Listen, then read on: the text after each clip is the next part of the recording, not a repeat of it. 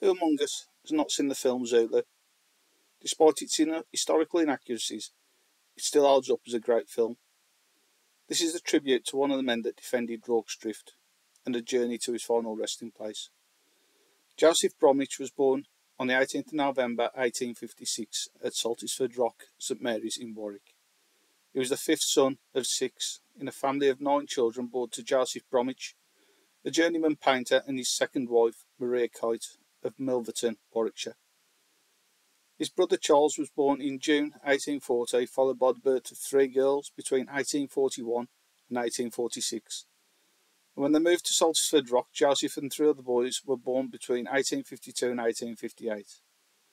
Charles joined the 24th Regiment in 1859, which at the time had its depot in Whaley in Birmingham, and by 1861 the family had moved to Hadley's Yard, St Mary's, Warwick. Joseph Sr. died in the spring of 1875, and Joseph left his job as a porter to join the 28th Infantry Brigade on the 29th of August 1877.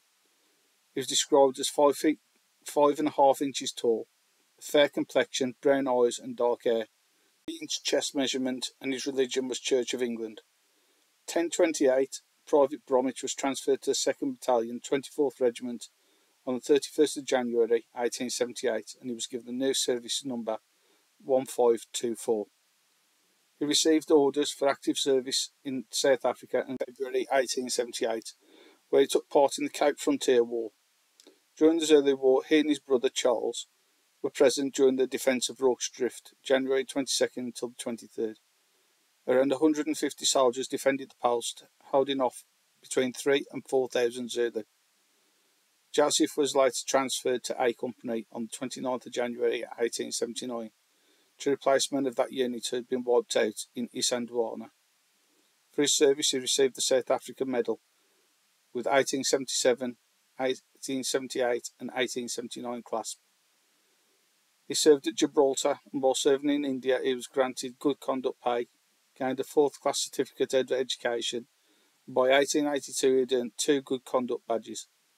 In April 1882 he was admitted to hospital with chronic hepatitis and an abscess on the liver, and in May that year he was shipped back to Netley Hospital, where he was found to be suffering from a chronically damaged liver, with a liability for it to recur in hot climate. His condition was judged not to be the result of intemperance or misconduct, but of climate and military service. The board considered the condition to be permanent and would for some 12 months impair Joseph's ability to earn a living. He was declared medically unfit for further service and invalided out of the army on 25th of July 1882, with a pension of 7 pence a day for 12 months, which was later changed to a permanent pension. Joseph returned to the home of his widowed mother at 12 Brook Street, Salford, Warwickshire. He met Betsy Fellows Davis, and they married at the parish church on the 22nd of April 1883. By 1891, Joseph and Betsy had moved to 183 Darwin Street in the parish of St Albans, Aston in Birmingham, where they established a boot and shoe repairing company. They eventually moved to 14 Asylum Road, St Stephen's, Selly Oak, Birmingham, where Joseph took employment as a shoe repairer. The 1901 census shows them having a 15-year-old daughter named Alina, who had been born in Birmingham. Then they moved to 5 Duke Street, Bilston, in Staffordshire, the place where Betsy was born, and Joseph continued to work as a boot and shoe repairer. Betsy died in 1914, and by the end of the year Joseph's health was in decline. He was diagnosed to be suffering with cancer of the tongue. In early 1916 he was admitted to the Workhouse Infirmary at Heathtown, Wolverhampton, where he spent his last days awaiting the end. He died on 25th of February 1916, aged 60. As the Great War was raging in Europe, he was buried with a private family ceremony in an unmarked grave in Bilston Cemetery, Wolverhampton. Section D, Plot 55. His South African medal was sold at auction in 2016, and from the publicity, a new headstone memorial was erected at his grave a few months later. The dedication was attended by the Mayor of Wolverhampton, the Mayor of Warwick, and a representative of the 1st Battalion of the Royal Welsh Fusiliers.